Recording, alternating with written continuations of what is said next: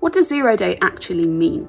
The new thriller series starring Robert De Niro takes its name from a cybersecurity term. The series actually couldn't have been released at a better time because American cybersecurity is huge in the news right now, thanks to Elon Musk and his DOGE Taskforce. A zero-day vulnerability is a previously unknown flaw in software or hardware that poses a security risk to things like operating systems or web applications. Whatever the issue is, the vendor or the developer of the system isn't aware of the vulnerability and there isn't an immediate fix for it. They have 0 days to prepare for a cyber attack. Hence the name. President Donald Trump has told Elon Musk and his DOGE task force to make the US government more efficient.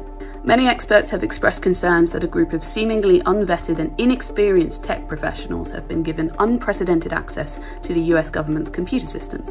And there are also concerns that vital documents produced by a US government agency called the National Institute of Standards and Technology, or NIST, could be lost in this so-called efficiency drive, with knock-on effects for cybersecurity. NIST is working on a form of encryption designed to be resistant to quantum computers. Experts are concerned that this work may take longer to come to fruition now, at a risk to cybersecurity worldwide. You can read more about that here.